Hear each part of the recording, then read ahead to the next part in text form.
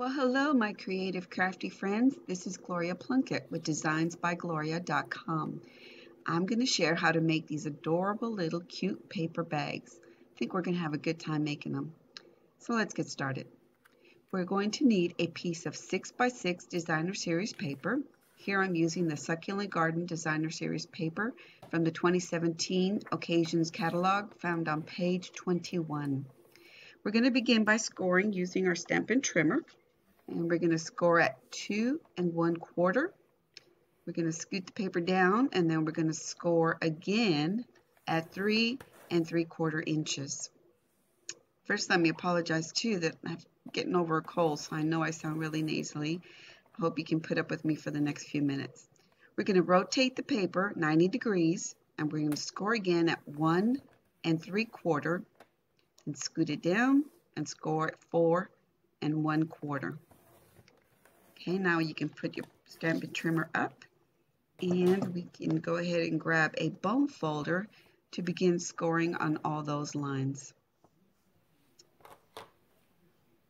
This paper is pretty busy, so I found it easier to do a nice score line with my bone folder in order to get me a really nice crease so I can see where I'm going to be cutting with my paper snips in a few minutes.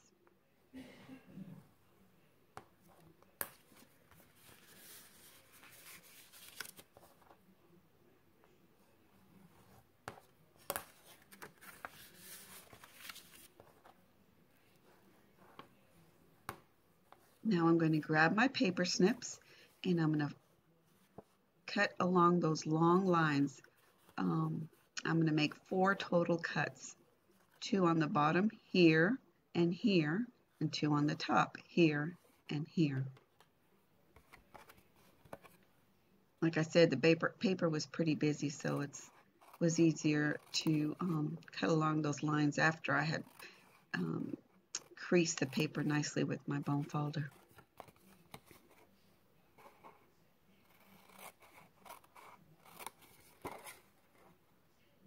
Alright, just one more cut here and we're done.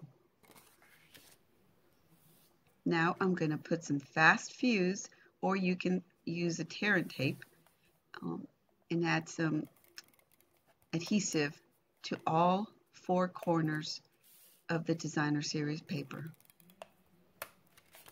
I really love my fast fuse. It holds really well. If you're going to put anything a little bit heavy inside of the bag, then I would recommend using the tear and tape for a little bit more stability. I'm only going to put a few Easter chocolates in there, so it's not going to need a whole lot of adhesive on there. Now we're going to take and we're going to tuck those ends to the inside of the center panel. Be sure and square those up neatly. This will be your front of your bag. Just press, tuck in the other side right behind it, square up that corner, press. It's pretty easy, not much to this bag, but it's really cute. Again, tuck in that corner behind the front panel, the larger panel there, and then tuck the other corner and press. You see that the ends are a little taller than the entire bag. All we're going to do is take that extended piece and fold it over right where the crease line is there. We could have added another score line, but I thought it'd just be easier just to fold it down and make sure it was precisely right over that panel. Now we're going to take some Tombow multi-purpose glue, and we're going to put a scant of glue on the ends. It really doesn't take a whole lot. This glue is absolutely wonderful, dries quickly. All you need to do is fold over, press, and hold for maybe 3 or 4 seconds. It's really, really nice. Do the same on the other side. Again, little goes a long way. As you can see, I'm not using hardly any adhesive, just a little to make sure it makes contact with my paper, and press and squeeze.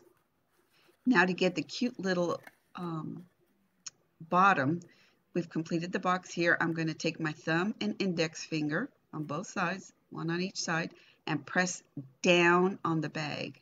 And see how it creates that cute little fold on there? I just press with my thumb and my index fingers on each of those ends, and it creates my little beach bag type tote. I pull it open, kind of fluff it up a little bit, and there you've got your little cute bag. Now we're going to need the handles for the bag. I've gone ahead and cut some cardstock into 1/4 by 5-inch strips.